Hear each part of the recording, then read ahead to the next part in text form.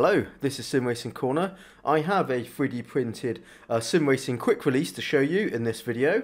This model was downloaded from Thingiverse and there's a link in the description.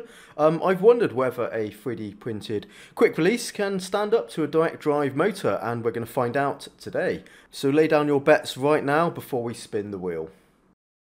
With such a monumental task at hand, this has been printed at 100% infill. The filament used is bog standard PLA. There's 3 individual parts: the base side, the wheel side, and this retention ring.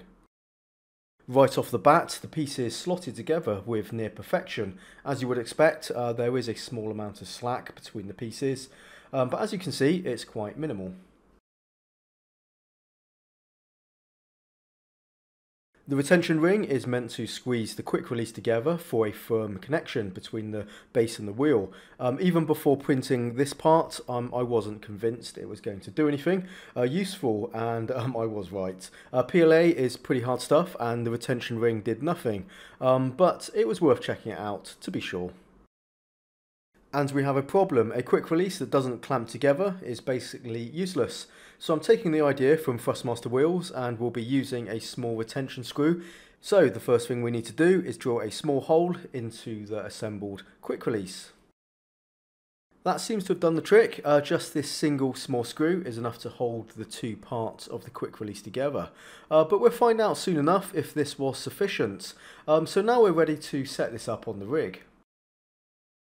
The quick release is the standard 70mm bolt pattern, and I had no problems attaching it to my kit. I think it looks quite the part, so yeah, very tidy. So let's put this together and cinch down the retention screw.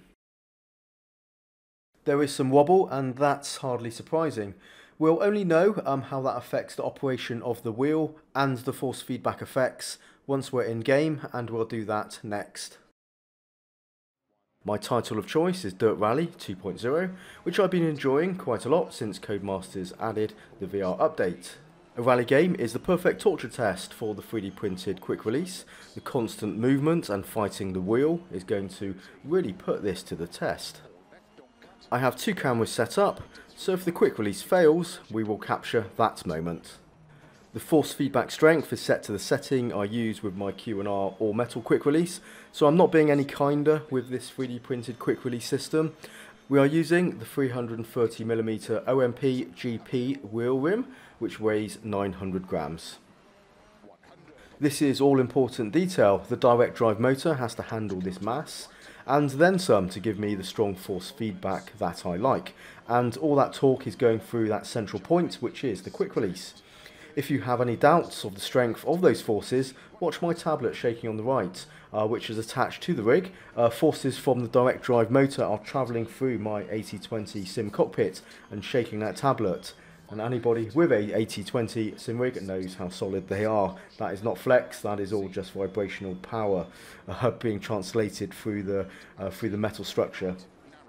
This is very impressive. The 3D printed quick release is holding up to the stresses. The slight looseness between the quick release connection is hardly noticeable in use, with no obvious effect of reducing the quality of the force feedback feel, at least in this rally driving where the forces are not subtle. On track racing, where there are finer force feedback details to be had, some of those effects will probably be reduced or lost by not having a perfect solid connection between the wheel rim and the wheel base.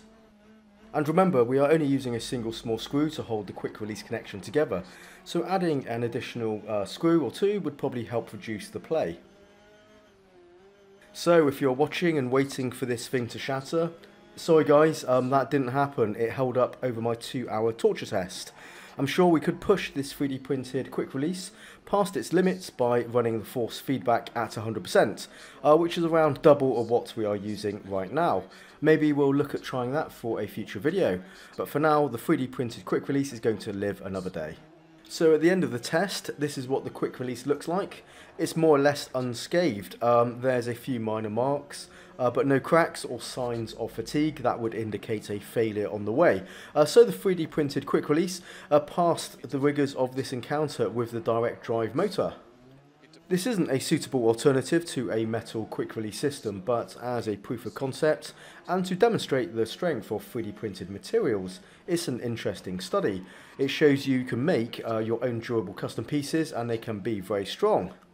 As a sim racer with a 3D printer, I find it to be a very useful tool that opens up many opportunities for making interesting DIY projects. And there will be more to come from me. So if this sort of thing does interest you, don't forget to subscribe to follow my exploits. And I promise there will be more DIY projects in the future. And so this ends the 3D printed quick release versus direct drive motor video.